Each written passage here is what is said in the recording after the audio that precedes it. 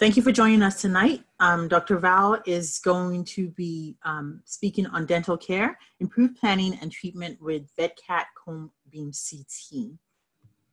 A couple of housekeeping notes before we begin. We will send you a recording of the webinar in a couple of days.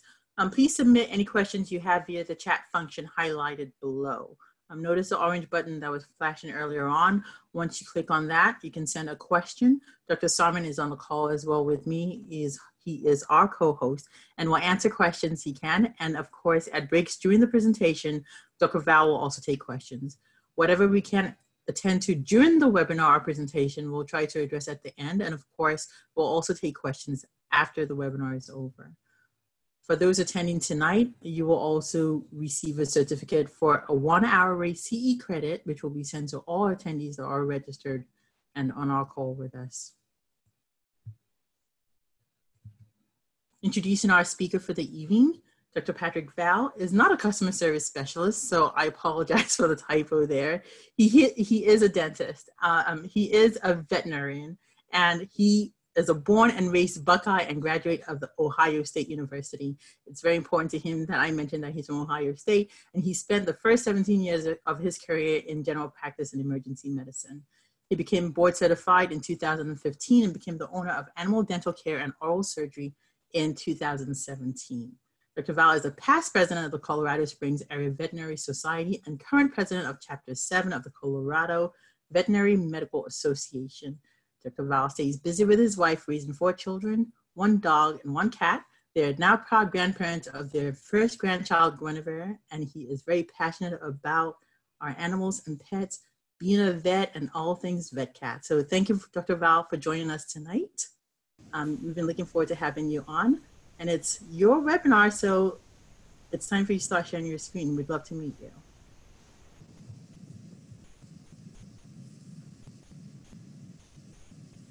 Is Dr. Vall on? Yes.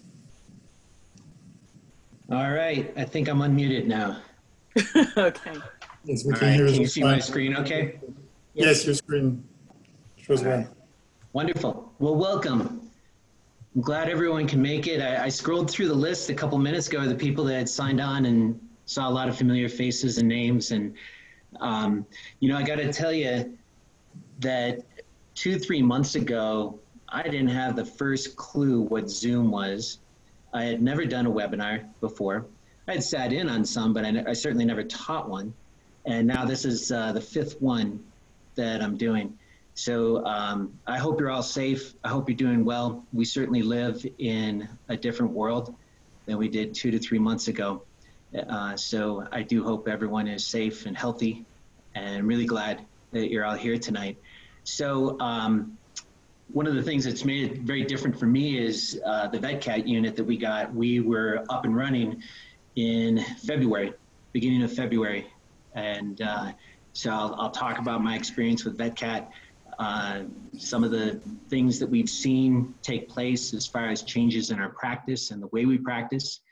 And then I'll just spend some time going over cases and discussing some of the really compelling cases that we've had over the past few months that have just reaffirmed for me the decision to get this really incredible diagnostic tool.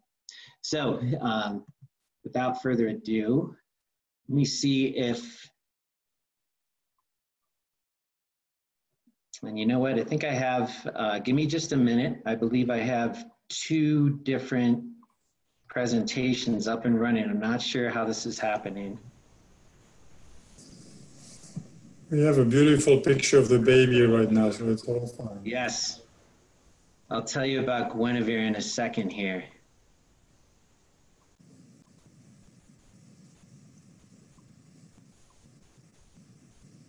All right.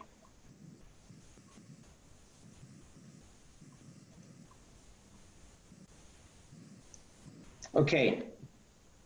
Can you see my presentation, David? Yes. All right. So that's Guinevere. I'm going to give you some brain breaks during my presentation. I like to do that. And so Guinevere is our first granddaughter. She was born on April 3rd. She has absolutely nothing to do with cone beam computed tomography, but she is so stinking cute. I don't pass up a chance to show people pictures of her. So when we do rounds in our clinic every morning, I just started it this week, but I have a Guinevere picture of the day. So I'll have a few of them during my presentation here for you guys. So, you know, I bought my clinic from Tony Woodward in 2017, and I knew that computed tomography was on the horizon.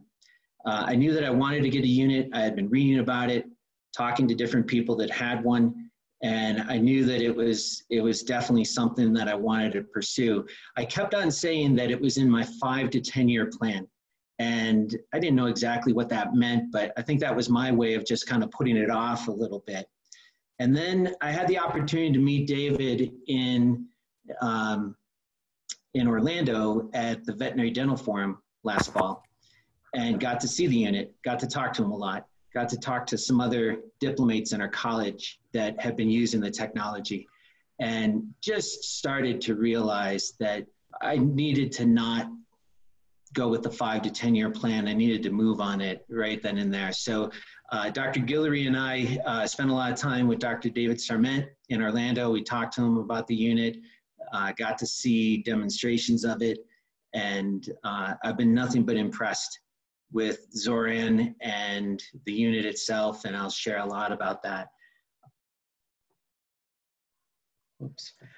So I'm very much a novice at cone beam computed tomography. I'm not here as an expert by any stretch. I am learning daily as far as what I've experienced with this technology.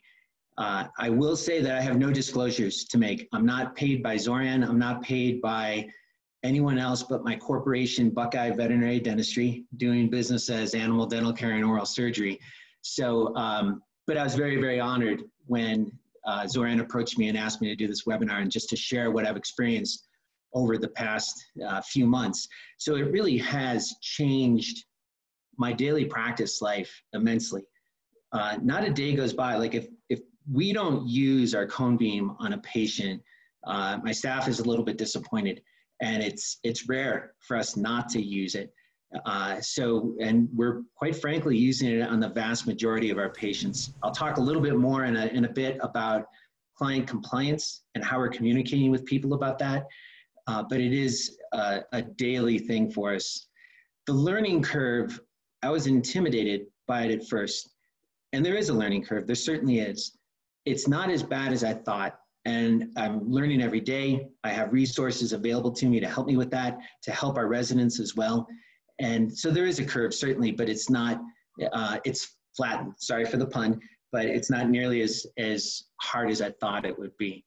One of the resources that I have available to me, if I feel the need, especially if it's something extra oral, whether it's an oncology case, a trauma case, what have you, if I do feel the need to have a board certified veterinary radiologist do the interpretation, I'll use Dr. Cody Loss. He's a radiologist. He's based in Georgia. He used to be here in Colorado Springs with us, and he's a good friend of mine. But some radiologists kind of shy away from cone beam, and I think it's more of a comfort level. They just simply don't feel comfortable reading it because they're not necessarily familiar with it.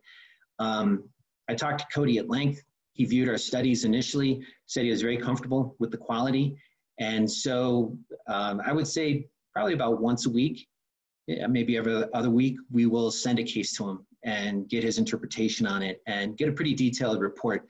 So I've grown very comfortable with that. Cody, his website, he doesn't have a website for DVM Alliance, but his email is down there below.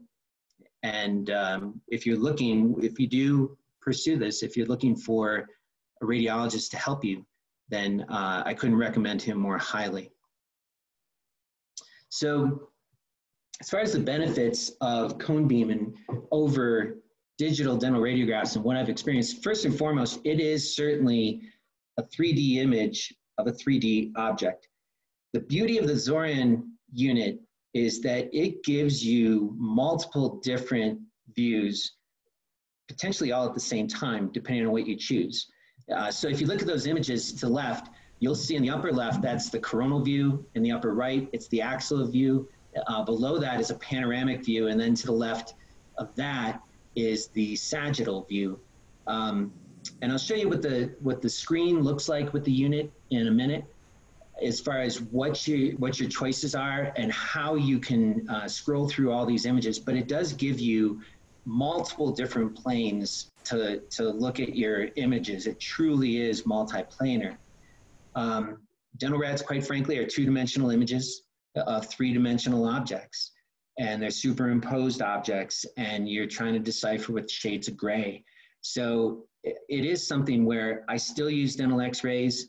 I don't see myself getting away from them. We're using them less, certainly less than what we did before, and I'll talk about how I've done that and how we've worked that out more and more, and it's an evolution process in our clinic, but it is something where we use them significantly less than what we were before, and our comfort level with that is growing exponentially each day. So this is the typical screen that you're viewing with your Zoran cone beam unit. You get the 4 different views, coronal, sagittal, axial, and then in the lower right is the 3D reconstruction. You can rotate that 360 every way that you possibly could. You can zoom in, you can zoom out. And then if you want to take away the skin basically and look at the bone reconstruction, you do have to go to a different screen. It's a couple clicks. I think the sign of a good Windows program is that there are multiple different ways to do the same task, and you can do them in just a few clicks and get where you want to go in a short period of time. That 3D reconstruction step literally takes about 15 seconds. I know with the conventional CT unit that's in our building, to get a 3D reconstruction was a little bit arduous, to say the least. It was a process. And the techs that we worked with from our medicine department would always shudder when I would ask for a 3D reconstruction. This unit literally gives me the same quality of a 3D in a matter of seconds. And it's been, I'm going to show you images of that, and it's been eye-opening for me to be able to see that. So what you can do is you have these different planes all on your screen at one time, or if you only want to use one, you can have that full screen. The lines that you see going through, they're color-coded, and they're based on each screen. So if you see in the upper left, that's the coronal view, where I'm scrolling down through the coronal aspects.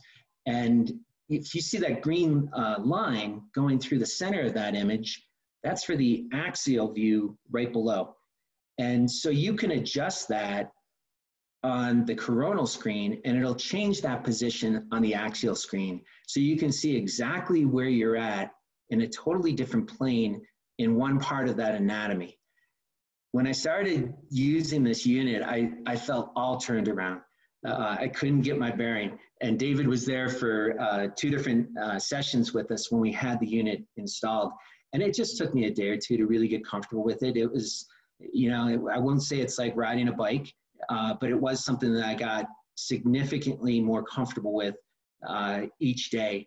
And if I struggle with it, my 2 residents, Dr. Melissa Guillory and Dr. Devin Ringen, I usually call them over and they explain it to me and they show me a better way of moving through the images. But it is something, you know, David said when I first got the unit that he termed it elegant. And he said that it was an elegant software program. And I didn't quite know what that meant at the time. And now I have to agree with him. It truly is an elegant program as far as moving through your images and making these interpretations. So as far as some of the other benefits that I've experienced, this does decrease your anesthesia time significantly if you're still not doing full mouth x-rays. Do I do full mouth x-rays with all my patients now that I have cone beam? I don't. Some of them I do, but they're getting less and less. It's not to minimize the value, of full mouth dental x-rays by any stretch, but as I'm getting more and more comfortable with the cone beam unit, I personally am not doing that. I do take targeted dental x-rays of specific teeth if I have questions. I spoke with Chris Bannon at length right before I got the unit, and she said one view that she's always, I don't want to say struggled with, but one view that she's always wanted to see on x-rays as well is the mandibular incisor view.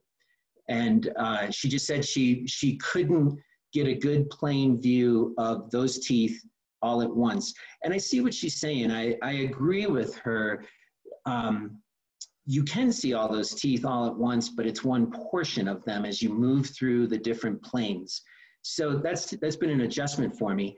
But if you had to ask me what view do I find myself taking more frequently with dental x-rays, it still is the mandibular incisors, but I don't always do that. And I think more than anything, it's to see the level of bone and to see all those teeth at one time, depending on how many of them are left in so many of our patients. So I do feel, and I firmly believe, that cone beam computed tomography gives you far greater detail than digital dental x-rays.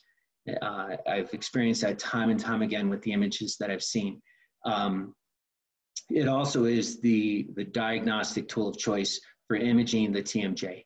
And I'm going to show you at the end of my presentation some slides that Chris Bannon shared with me from TMJ fracture cases that she saw. And I'll show you the cone beam in different planes and the 3D reconstruction of TMJs. So there are some limitations to cone beam as far as what I've experienced. The field of view is large. You're looking at the entire head and a portion of the neck. So if you want to go and take an isolated image of one tooth, you can't do that right now. I don't know if I'm overstepping my bounds, but David did share with me that they're working on an upgrade to have with the unit or future units as far as having that more isolated field of view. As far as soft tissue and use of a contrast, it still is not, with what I've read, with what I've experienced, it's still not as good as conventional CT. I have used contrast with my unit for oncology cases. We've sent those studies to Cody Loss, and he is comfortable reading our cone beam images with contrast, but it is something where you're a little bit more limited. You can only see a portion of the neck. So if you're looking for metastatic disease in a patient, you obviously can't image the entire cervical area with most of our patients for lymph nodes. You can't image the thorax with most of our patients, obviously. So it is something that it's a little bit more limited in that regard. That being said, I use conventional CT in our building much, much less frequently now because of this unit. It's, you know, we reach for conventional CT through our internal medicine group when we are looking for metastatic disease in the chest, when we're dealing with likely or already diagnosed malignancies. So to take a full scan, a full cone beam scan compared to just taking one or two x-rays, it certainly takes longer, not by a ton. It takes my staff about 4 to 5 minutes to do the scanning, to position the patient, to do the scan. It's really not that long, but it is something where, for example, if I'm doing a root canal procedure, if you're a diplomate in the group here tonight and you're doing root canals, you know, when I get my working length, when I want to check the quality of my obturation, when I want to look at the quality of my final restoration, I'm going to shoot dental x-rays for those images. It takes literally seconds. I'm not going to scan my entire patient to get that one shot. I'm not going to expose them to that amount of radiation just for what I can accomplish with a few isolated dental x-rays. So it is a situation where that's why I feel like I'm not going to completely get away from dental rads by any stretch. Also, if I'm doing an extraction and I want to do my post-extraction image, I'm going to do a quick dental x-ray. I'll have my staff do a quick dental x-ray and make sure that all the root material is gone. That being said, cone beam is definitely, and I have a case example for you later on, cone beam is definitely more sensitive for showing retained roots or retained root fragments. So there is a trade-off there, but I know that clinically when I'm moving through a patient, especially if it's one of the nightmare grunge mouth cases that we see with periodontal disease and we're doing countless extractions, that is a situation where I'll probably shoot isolated dental x-rays for those sites. So let's talk about the financial aspects and what I've experienced. It is kind of, for some people, it's kind of the elephant in the room, and it shouldn't be. It hasn't been for me since I got this unit. And I'll tell you, it was my biggest concern when we took the plunge of getting this device. Can I pay for it? Was it going to be cost effective? Not just breaking even, but was it going to be profitable? It has to be profitable to make sense. So this is what I've experienced since about February 5th. Pricing wise, if we're doing a cohat, we don't require cone beam, but we offer it, strongly offer it, confidently offer it to all of our clients. And we'll charge an extra $295 per scan with our cohat. If we're doing it apart from a cohat, so say it's a trauma case, it's a fracture case, whatever, anything apart from a cleaning procedure, then we're going to charge $495 for that scan. Since February 5th, we've done 112 scans in my practice. Keep in mind that a lot of that time since then, we were in a very, very slow month for us during the Colorado stay-at-home order. We went down to 4 days a week from 5. Our caseload was decreased from anywhere from 3 to 6 cases in a day down to more like consistently 1 to 2. And we still kept using this unit for the cases that were coming into us that weren't routine, that we deemed essential. We were still using this image. So the numbers that I'm showing you though, if COVID hadn't happened, wouldn't that have been wonderful? But if it hadn't taken place, I guarantee you it would have been far greater than what I'm going to share with you here. So this is the revenue that we've generated doing those 112 scans since that time. Over $37,000, almost $38,000 in scan revenue alone after debt since that time. So I've made 3 loan payments on the loan that I got. That's my after debt income, just over $29,000 in that time. My hospital manager roughly put together an estimate for me as far as what additional treatments has cone beam led to. And she gave a pretty educated estimate of $15,000. She's putting together a program. So that's over and above the $29,000 after debt.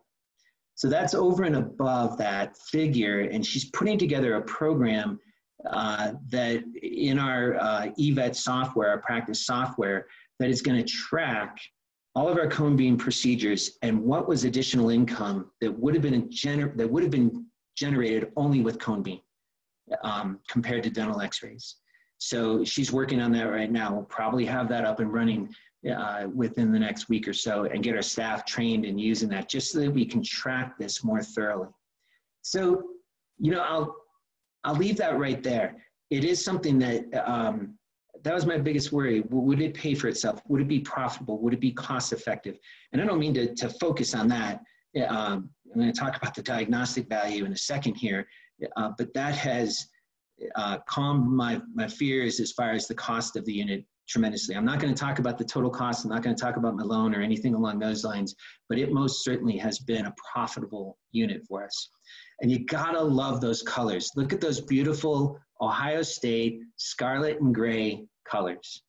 And if you didn't notice on the previous slide, Brutus the Buckeye. So let me just go ahead here. We named our unit Brutus, and I put that sticker on there like the second day that I had it. So anyways, keep in mind your favorite colors if you take the plunge.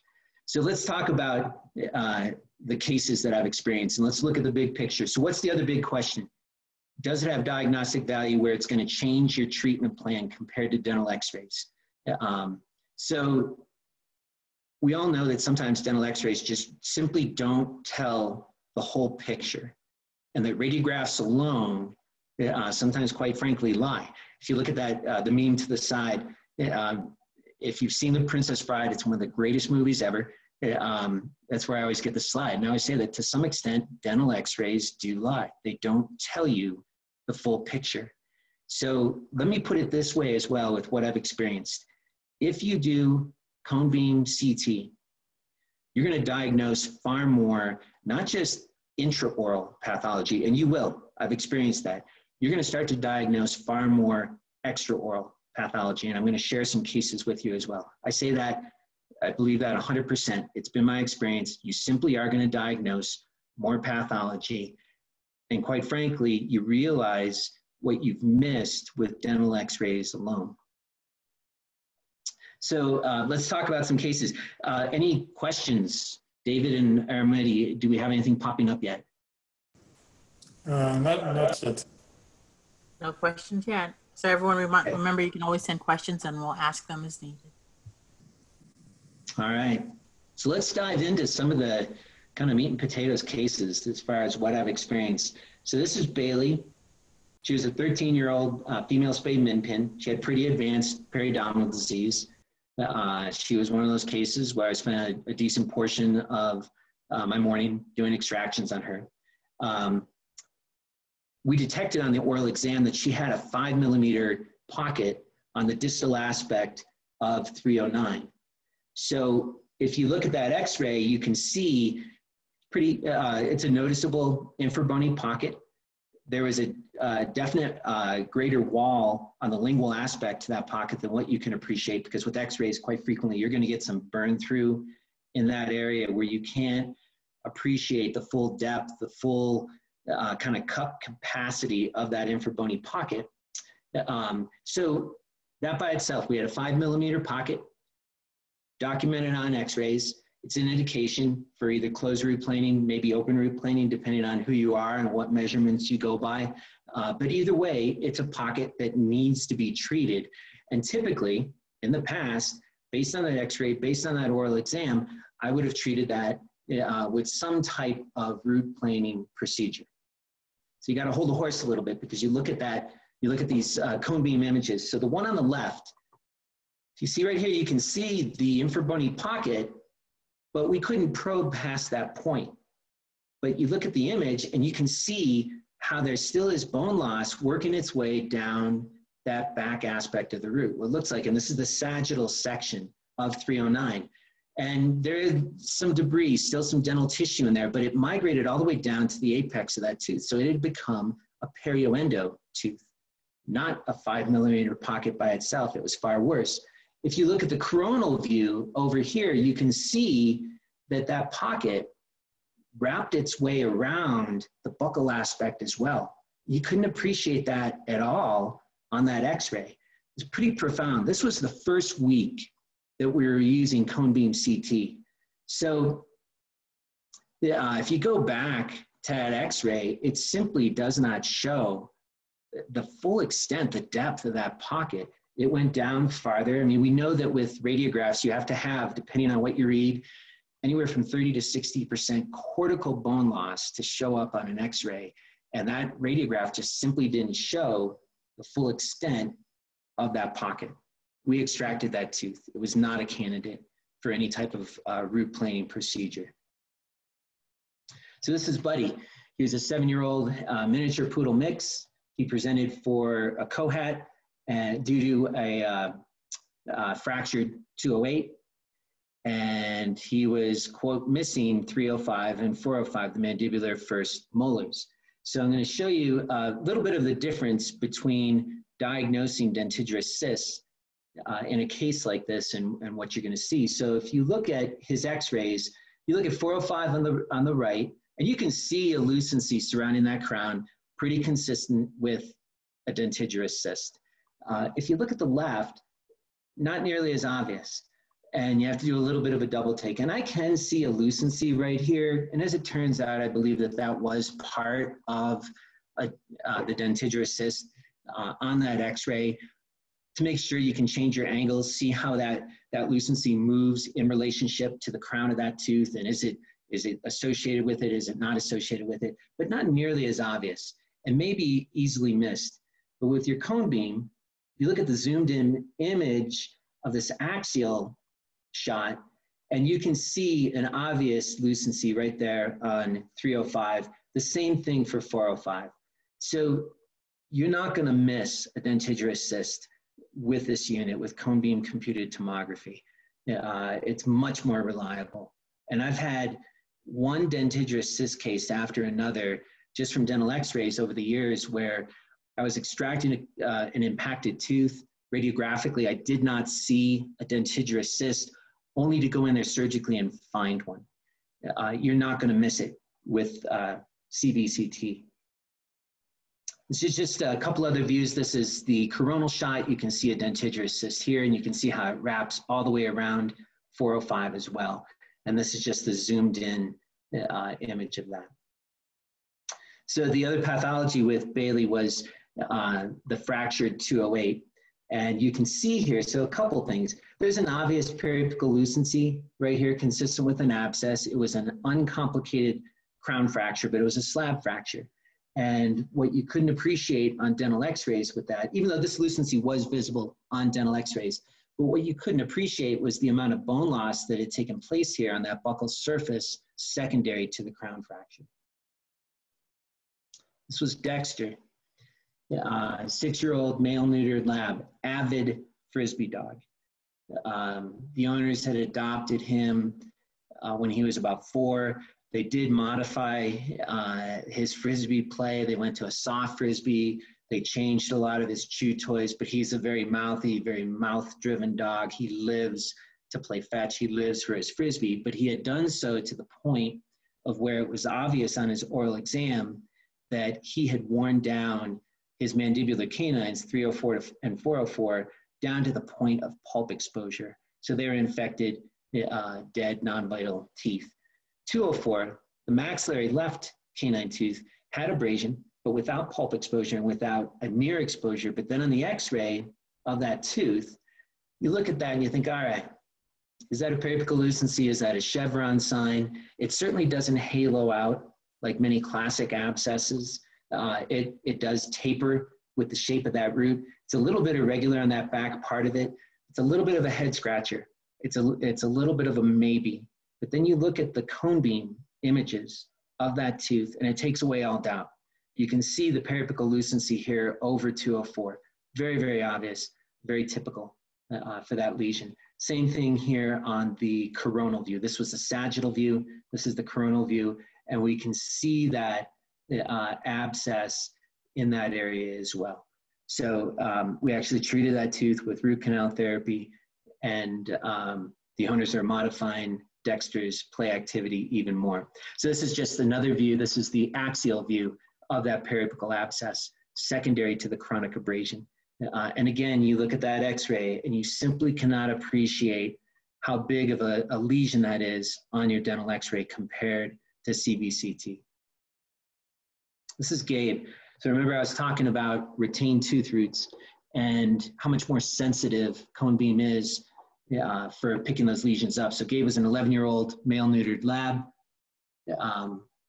He presented for a cohat and evaluation of his worn teeth. And 402 was mobile. There was a definite root fracture, which we could see obviously on his dental x-rays, but we just weren't clear on the x-ray itself if there was a apical fragment still left in there. You look at that x-ray and perhaps it's right in this area, but it certainly does not jump out at you. You can see the abscess, you can see where the fracture took place. You can see that very noticeably on the coronal view of this area. But then you start going through your images and you can see very clearly a very defined root fragment right there as you scroll down through those coronal images, through that part of the mandible. Here you can see the abscess, and this is in the axial view as we're scanning back, and you can just see that root fragment start to show up in that area. So we went ahead and extracted it. You can see the post-radiograph. You can make a greater case for the change that you see there, that it was visible in the first one, but it would be easy to miss. And again, there's no doubt with the cone beam unit, as far as the presence of that root fragment. It took a little while to get that out. It was still buried in bone, and definitely something we wanted to remove. Any questions about the cases so far? Yes, a quick question. Actually, a question that sort of refers to a few cases, and that is your clinical approach. Now that you have the 3D view, that probably applies to that last case, for instance. Do you surgically approach the area differently now that you can see it ahead of time? Yeah, definitely. I'm going to show some extraoral conditions where, as far as the 3D view, I definitely have had that influence surgical approaches for some trauma cases. Intraorally, yeah, I haven't thought about it that way, but I rely on the cone beam as far as driving that approach as far as what I do with extraction therapy. Any other ones? Another question that you might be addressing later, and that is, at which point of time do you take the CT? You anesthetize the patient. Do you take the CT right there, or do you sometimes take a CT after you've started a procedure to see where you're at? Have you had this sort of experience yet? Sure. Good question. The way we do it in our practice, the vast majority of the time is, and we usually have 2 tables going, depending on our schedule. We'll anesthetize the patient, do everything that we need to do to get them under, get them stable, and then we'll do our CT scan right off the bat. Again, it takes about maybe 5 minutes to do that complete scan. For a medium to large breed dog, we're gonna scan it in 2 sections, so it takes slightly longer, not by that much, maybe about a minute or so longer. So we'll do that. And then while the doctor is scrolling through all the images, that's one of the parts of the learning curve, and a little bit of time consumption during a procedure is getting faster and faster as far as moving through the different planes and looking at everything in your patient. So the doctor will start doing the scan, and then my staff will start the cleaning, do the polishing. As soon as we're done with the scan, then we're going to sit down with our magnification on and do the oral exam and start putting the pieces of the puzzle together. And and while we're doing that, if staff hasn't finished the cleaning by that point, then they're going to continue with that. We put our treatment plan together, and then we contact our owner and go over that with them. We pride ourselves on never doing anything without our client giving approval and knowing exactly what the treatment plan is going to cost them. So that's roughly the order that we'll do that. Thank you. There's 2 more questions, actually. Sure.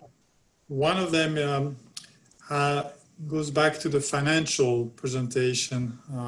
One question is if you can spell out, you said you were charging $295. Is it in addition to the dental x-rays? And if so, what is the charge for the dental x-rays? Sure. So our dental x-rays with a cohat, it's built into the total fee. And depending on the patient, and it'll be, I'll just tell you, it'll be either $695 for a complete cohat, including full mouth x-rays with the cleaning. And if we use isoflurane gas, $795 if we're using sevoflurane. And the cone beam is over and above that. We discount everything down as far as our routine cohats pretty significantly, at least 25%. If we were doing full mouth x-rays on a patient apart from a cohat, if it was a trauma case or what have you, then it would be about $260 for those full mouth x-rays. But if we're doing a cone beam, in addition to a cohat, we're not discounting that cohat down. It's discounted down already. We're not going to do that anymore beyond that point. Okay, thank you. There's yet another question here, back to the clinic. the question is whether you decide to remove those roots. Do you go and chase those fractured root remnants? Do you do that systematically? And I suppose the question has to do with the cone beam. Now that you have it, have you started to think about leaving some root remnants embedded in bone? Sure. Good question, and we get it frequently, especially in our wet lab classes. I used to go by, what I went by was if a root fragment was encased in bone, had no signs of osteolysis, the tissue over that fragment was calm, there are no signs of inflammation, no signs of draining tracts, then quite often I would leave that fragment alone. Document it, let the owner know that it's there, and not pursue it. I think I've gotten much more aggressive going after those over the years. There's a study that came out in JVD recently. I think Kevin Nee did it, and he showed that there's more inflammation present than what we've thought in the past.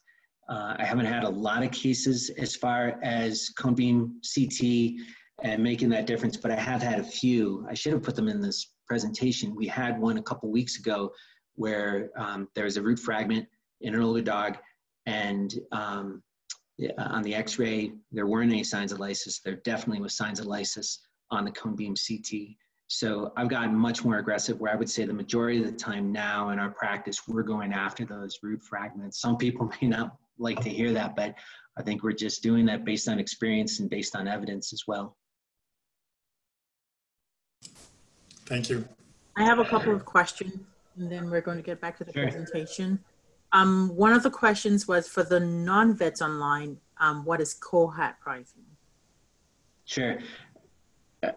Comprehensive Oral Health and Assessment Treatment. Is that what they're asking, what it stands for? That's what it is. Yeah. So basically, we don't want to call those procedures just a dental. A dental can mean anything in this day and age. So we want to give it a name. And the goal with that is not to just give it a big long acronym. And I didn't think of that. I'm not sure who came up with that, but it's been around for a while. And we want to call it something different than just a dental. We want to impart value for what we're doing. So that's why we use that phrase, COHAT. We do not call it just a dental. That can mean anything. The second question was, how would you describe the cone beam impact on your practice in terms of increased referrals and or customer or patient experience? Sure. As far as referrals, I can tell you the majority of our referrals so far have come from inside of our building. Our medicine group for a period of time didn't have their conventional CT. It was down, and they replaced it with a new unit, and they were actually bringing cases over to us, especially rhinitis cases. And I have some examples of some of the collaboration that we do with the other practices in our group. So I'll certainly go over that.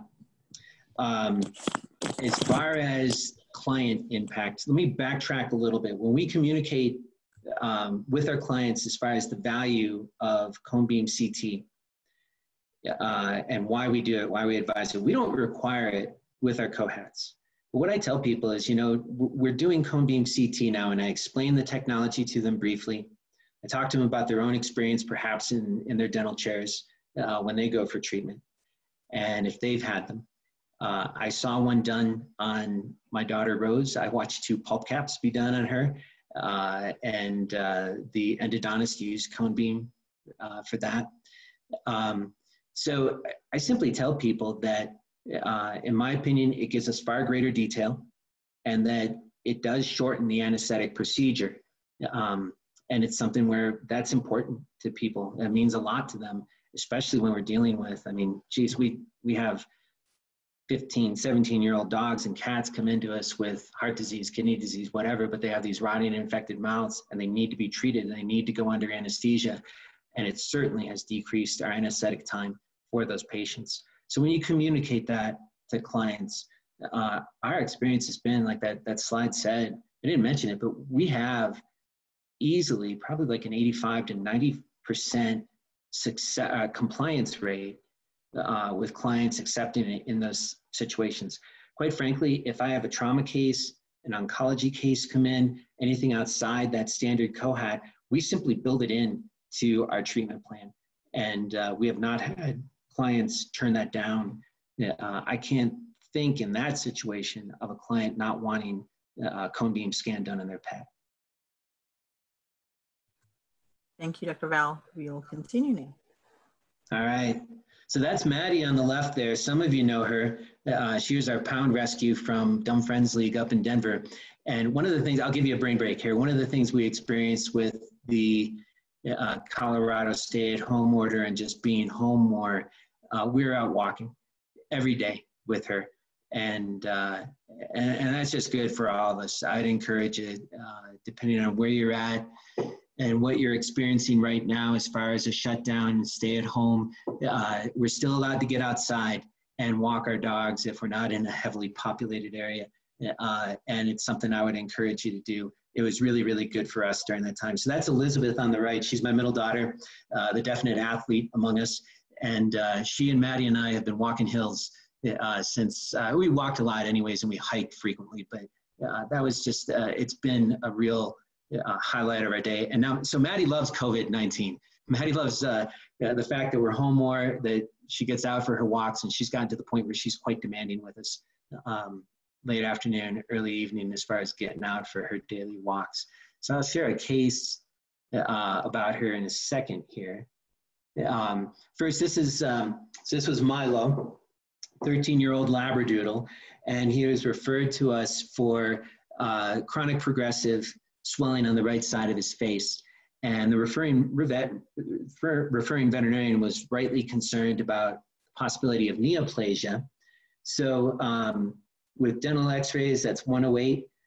You can see a definite change in that bone pattern that I don't like, but I started to get a little bit more suspicious about the possibility of osteomyelitis with him. And I know in my experience, when I start to see these little punctate lucencies throughout bone, I start to get a little bit more peaked about the possibility of osteomyelitis in a case like that. So a few other things that we found though with his cone beam. So if you look at this axial view over here on 109, you can see on that mesial buccal root of 109, there is a lucency there, and you can't appreciate that over on the same root of 209. There were also resorptive changes present on the buccal surface with a lot of bone loss over that surface. And then I could see a definite change in the bone pattern in this area and all of this soft tissue swelling that he was experiencing.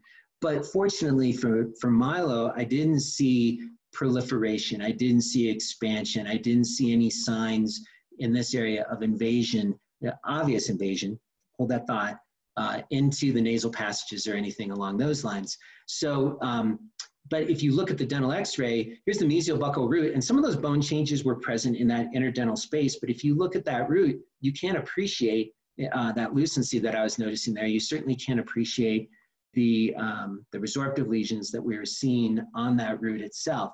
So I ended up extracting everything from 108 back to 110, did bone biopsies, and they came back as suppurative osteomyelitis, fortunately with no evidence of neoplasia.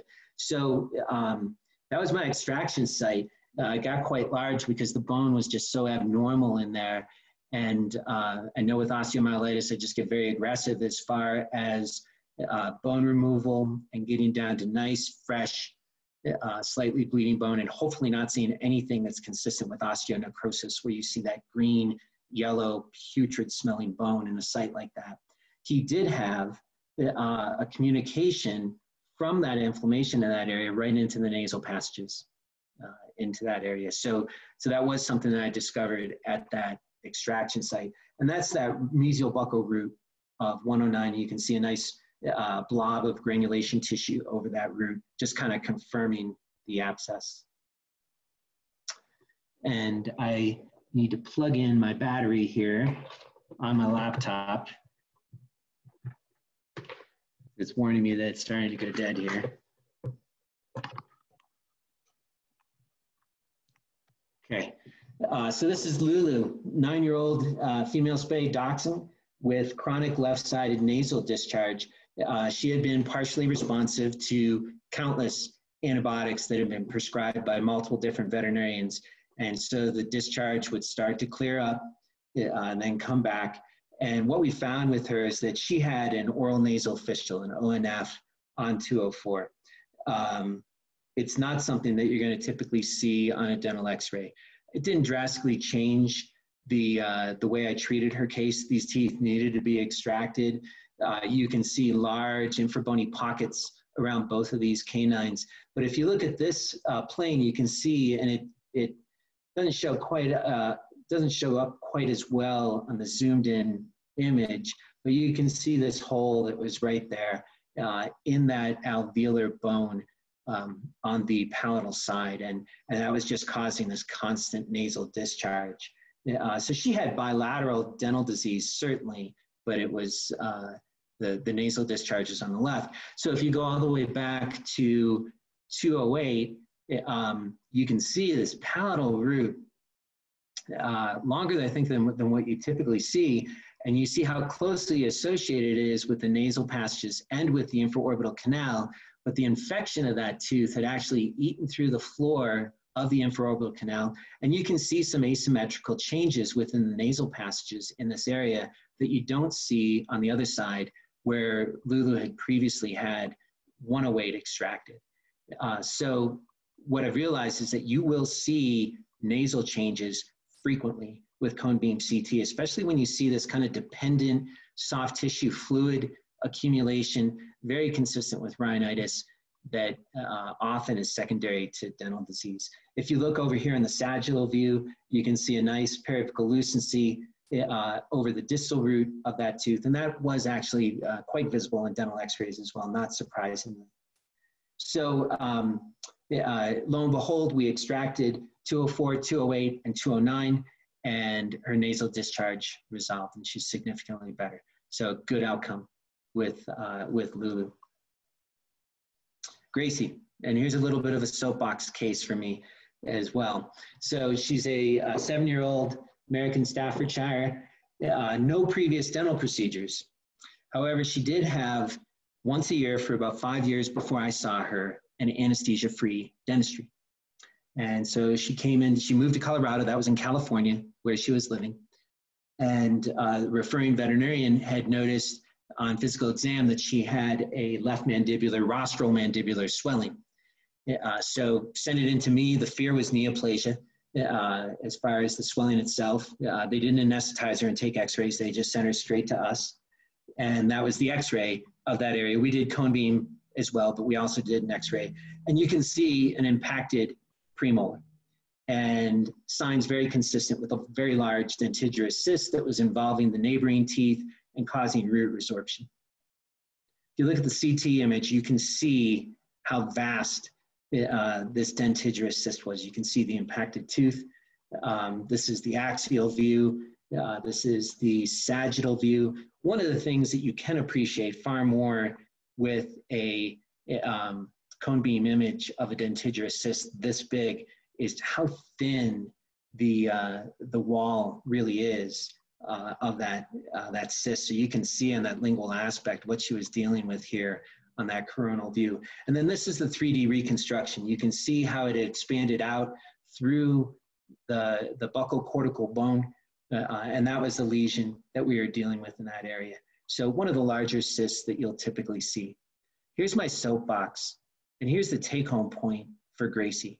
She had these procedures, I don't even like calling them dental procedures, but AFDs, once a year for 5 years before we saw her. And those were, she never had an anesthetic procedure for a dental cleaning, certainly no dental x-rays before. And I'll just put it right out there. In my opinion, if a veterinarian, and I don't mean to demonize them or polarize the situation, but if a veterinarian is engaged in those procedures, I think they're guilty of malpractice. And this is a good example why. If she had had a dental cleaning done at any time prior to when I saw her, at the minimum, they would have diagnosed the impacted premolar teeth. Even if it hadn't formed, and I don't know how long it took for her to get to this point with a cyst that large, it didn't happen overnight. And it probably happened over years. So if she had had a dental procedure before, including dental x-rays, they would have at the minimum diagnosed those impacted teeth. They've always been there. They were there when she was a puppy. So that's my soapbox for something like this, that we always need to image our patients. Even if you only have dental x-rays, they would have found those teeth. And again, I've gotten far more aggressive as far as removing those in the majority of my patients when I diagnose them. I'll get off my soapbox now. So there's Maddie, my own dog. And I had her in a couple months ago. David actually helped me interpreting her CT. And she's the greatest dog in the world. She just has fallen right into Vall family life. And she's asleep on the couch in the other room right now. But what I noticed with her, she was due for her annual cleaning. And what I noticed with her is she was just a little bit more congested than normal. She was sneezing a little bit. Her snoring was a little bit louder. There was a definite change in the quality of her respirations. So I went ahead and did a cohat with her.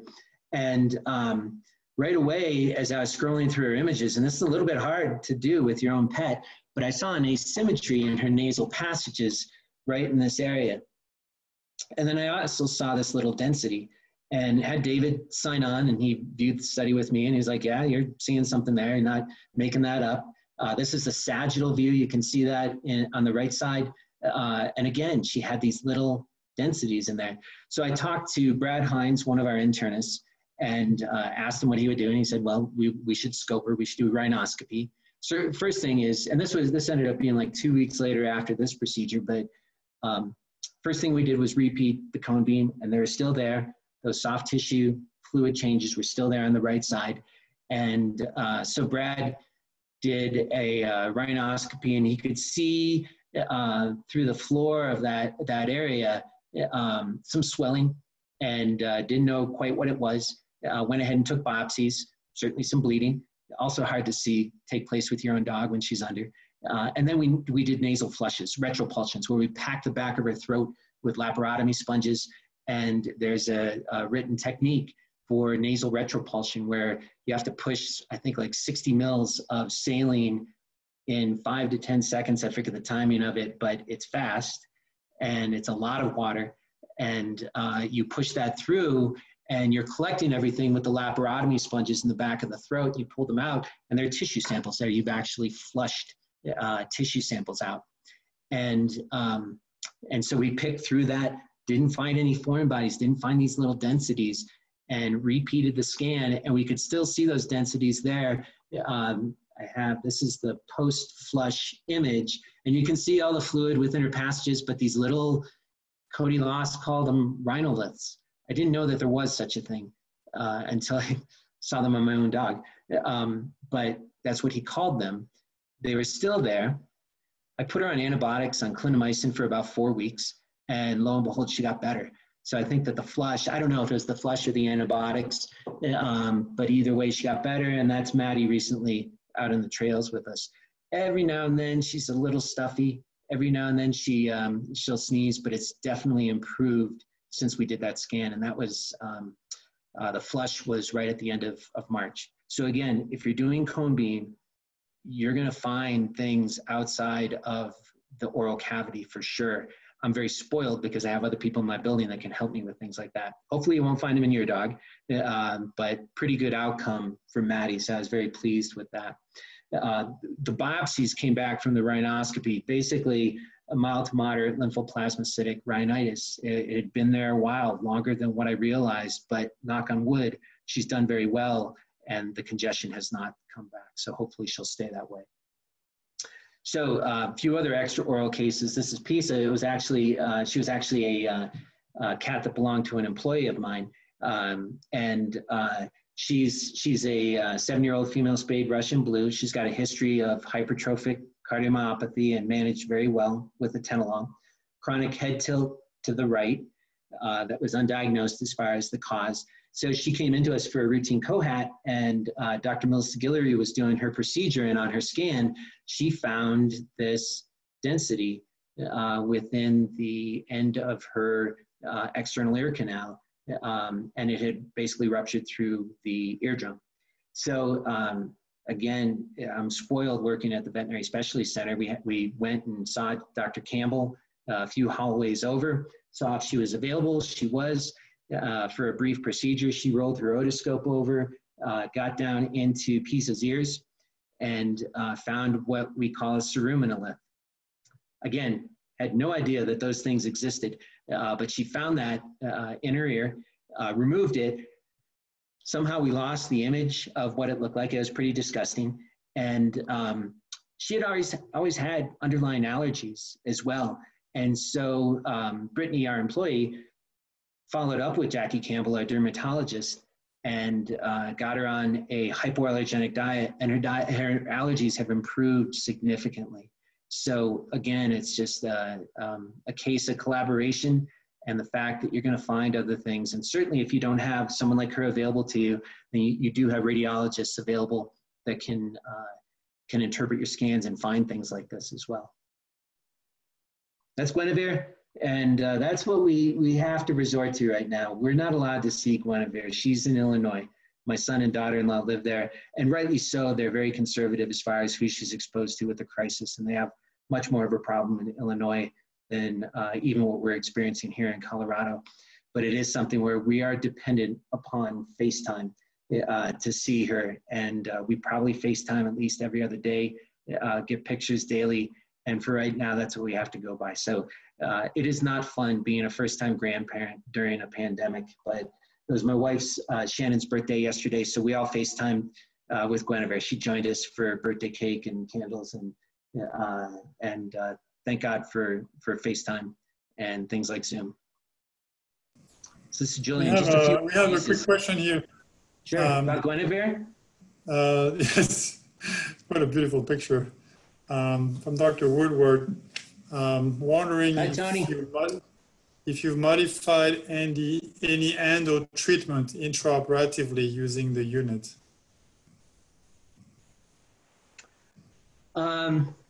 Intraoperatively. With Gabe's case, we certainly did with that RTR.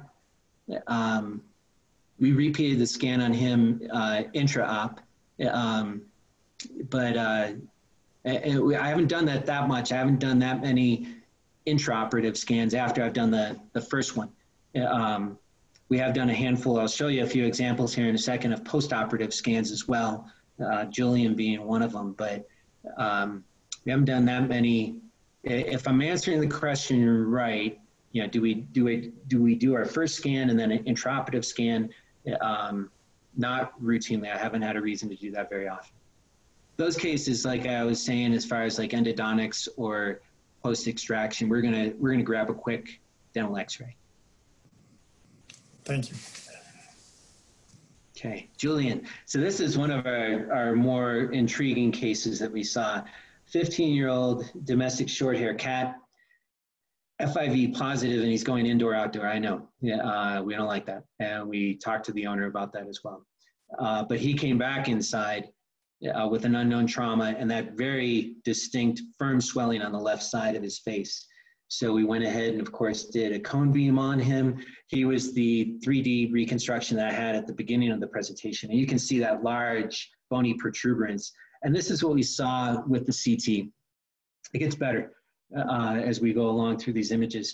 But you can see here pretty significant fracture in the zygomatic process in that area with little fragments. But this view, this coronal view, doesn't do it justice as far as what was going on with him. So if you look at the 3D reconstruction, and again, it takes a matter of seconds to have these images on your screen. And then you can rotate these images 360, upside down, whatever you want to do. You can manipulate them and view them in different planes. So you can see this very large fragment here, and then there are multiple other fragments coming off that area. This is not something, especially in a cat, that's going to be able to be fixated and repaired. It was quite the comminuted fracture. So I made a small incision right over the protuberance and pulled out multiple different fragments. Almost missed one. And I was able to go back to that original image and look at it in different planes and rotate it intraoperatively. So here's a case, Tony, where maybe I'm not doing another scan right then and there, but I'm certainly going back to that 3D reconstruction, and I used it extensively with Julian. And the next case I'm going to share as well. So I kept on zooming in, zooming out, counting the pieces as far as what was in there. And I believe Dr. Guillory was helping me with that as well. And I almost missed one, almost didn't find it. It would have been somewhat heartbreaking to do a post-operative scan thinking that I had taken them all out to have left one. But that's what I had at the end of the procedure. And this is the post scan. So you can see that large deficit there. I think he's going to do fine without that bone. We do need to worry about the coronoid process in that healing process, hopefully not getting scarred and having its motion restricted. We saw him for a 2-week recheck. We haven't seen him since then, but he's doing quite well. So that would be one post-operative complication I'd be a little bit worried about, but I really don't think that's going to happen with him. But this is a case where we certainly did a post-operative scan. This is Zoe, very sweet little 8-year-old Shih Tzu, and the victim of a big dog, little dog attack. Guess what? She had a left-sided zygoma fracture, somewhat similar to Julian's. What we found with the cone beam that we really couldn't appreciate on dental x-rays was that the distal buccal root of her fracture of 209 was involved with the fracture site, and that buccal bone was actually broken away from that site. And I did send that case to David and have him give me his interpretation on it. A finding that we also found unassociated with the fracture, with the trauma, was that 204 was non-vital. There was a slight asymmetry of the canal when I compared it to its contralateral neighbor, but it was non-vital with a periapical lucency, and we found that with cone beam. So this is the coronal view of that fracture, and you can see a very large segment. We tried to see if there was any possibility that we could reduce that, and we really couldn't. There was no fixing that. It was, that looks like a big piece of bone right there. It was actually somewhat small. So Melissa Guillory actually did the surgery, and I assisted her with it, and we were able to remove that fragment. You can see some pockets of air from the bite wound. And this is the axial view of the area of 209, and you can see it's the distal aspect of 209 as we were scrolling back and forth. And what we could see was that the overlying bone in that area had broken away, and that's that big fracture segment of the, that would be the zygomatoid process of the frontal bone that had broken away. So 209 needed to be extracted as well. There was no oral cavity exposure though. It was not an open fracture in that area. It did not penetrate down into the oral cavity. So it was something that, that we went back and extracted that tooth. We actually did it 2 weeks later when we did the root canal on 204, which had that periapical lucency that we saw with the sagittal view. And then this is just the 3D reconstruction of Zoe's fracture, and you can see that very large segment of bone right there, and then a bunch of other comminuted fragments. But the mandible otherwise was fine. Could have been far worse for Zoe. It's just another view. You can see that segment again in all the different fragments. This is a post view, and there's one tiny little, this bug Melissa, but there's one tiny little fragment there. I think she's going to be fine with that. But that's the post-operative view. Okay. Any questions up to this point? We just have a few more slides, and then we can really open it up if people like. No additional question right now. Okay. So I have not yet had a temporomandibular joint fracture with the cone beam that I've been able to diagnose. We just haven't had one yet. I'm sure they're going to come, and we'll be able to find them. But this is, as David may say, a very elegant unit for evaluating the TMJs.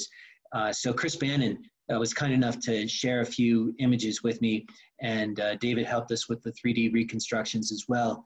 But if you look at that image on the left, that axial image of the TMJs, you can see that bone fragment right on that aspect right there. And then when you look at the 3D reconstruction, you can see this as well. And this patient was dealing with a pretty large caudal mandibular fracture. So I'll say a couple words about that.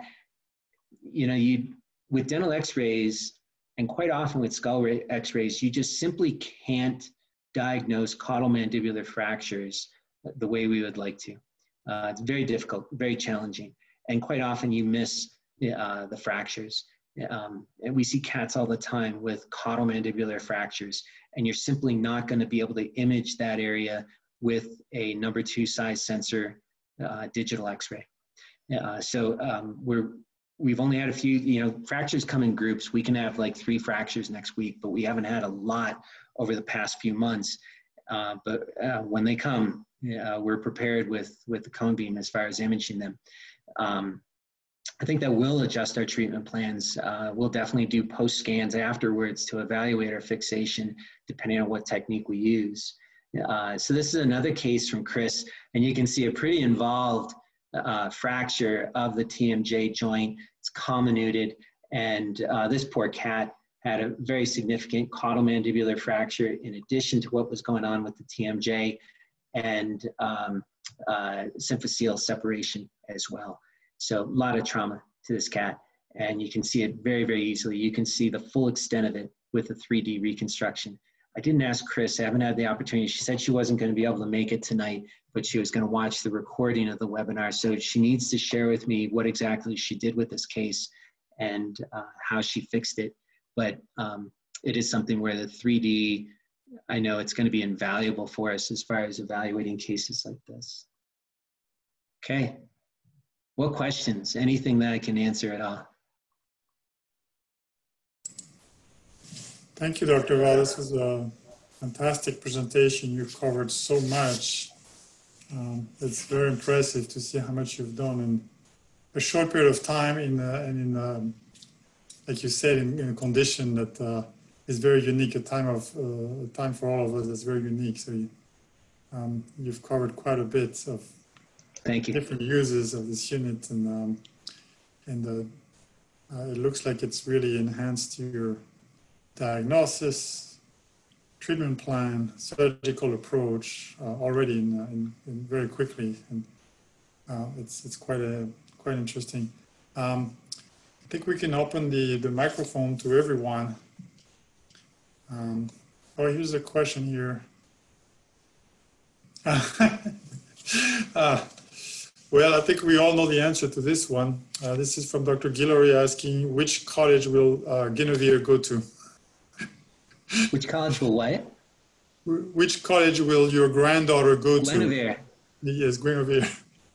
You know, I know the answer may seem like the Ohio State University, but I would prefer she be closer to Colorado.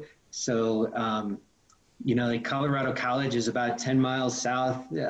Colorado State, they have their Colorado Springs branch, that's here as well. So I am all for that. I think Guinevere should get her residency in Colorado and get in-state tuition for her parents. And if she comes to Colorado, I'll be happy to contribute to that fund as well. Good question. Yes, that is a good question. Dr. Woodward would like to know, and he wants an honest answer to this question. If Colorado State were to play Ohio State in football, don't you think Colorado State would win? No. An honest answer? No. We played CU a number of years ago. That wasn't pretty for CU. So, yeah. I think Colorado State's typical goals for each season is that maybe they'll be 500 and get to go to like the Midas Bowl or something like that. I don't know. Something like that, but let me tell you, it's not always possible. Some tympanums are so angular that no matter what the heck you do, you're not going to get there. So then I find some, more open space, and that's what they do for the tympanic, when they put the tympanic tubes.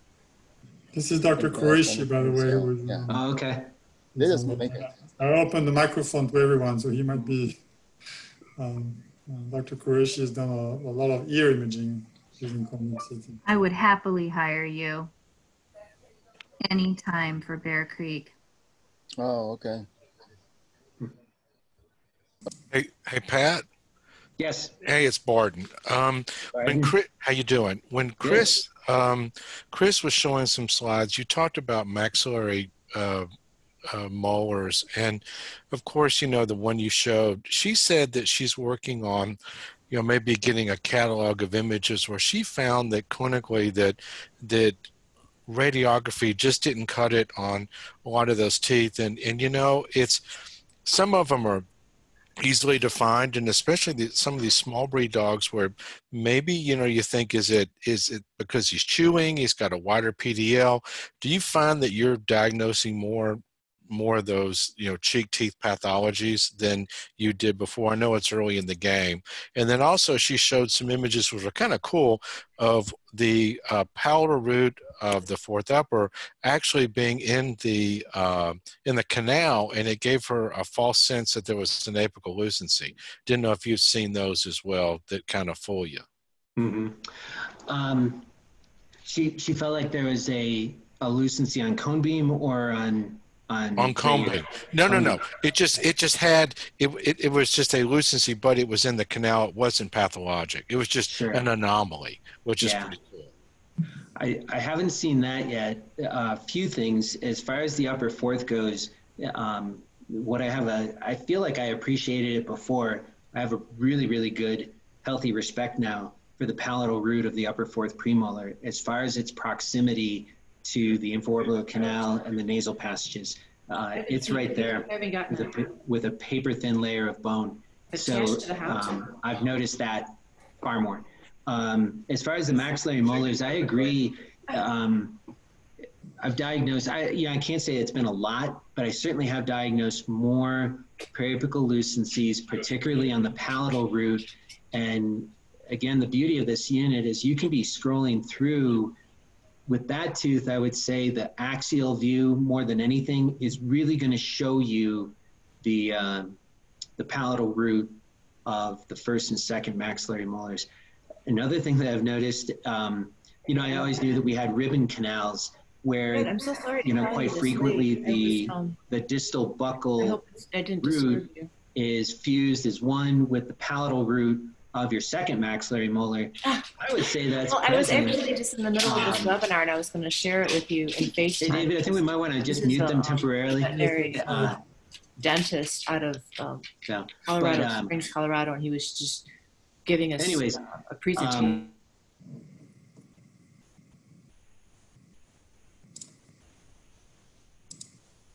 There we go. So I've appreciated far more ribbon canals on the second maxillary molar than I ever did before. I would say that that tooth has a ribbon canal far more frequently than it doesn't. Yeah, that's an interesting question. It seems like it's a study to be done. That palatal root hasn't, you know, systematically, it would be interesting to see. Sure. A series. It's a really good study for a resident. Yes, a resident study. Very good. Yeah. Well, thank you very much. It's been a wonderful evening with you. Thank you so much for taking the time to share your early experience. I think we had just a great, now a better appreciation of what you've gone through and how this new dimension has helped you. So I appreciate very much the time you've taken to put this presentation together and to share it with us. And thank you again for sharing the pictures of your granddaughter. She's just beautiful, and she is. Some of us are not that far from her, so we may get to visit somehow. Okay. Thank you so much. All right. Thanks so much for taking the time tonight. Appreciate it. Jim Merrick. Thank you, everyone. So thank you, Patrick. It was great.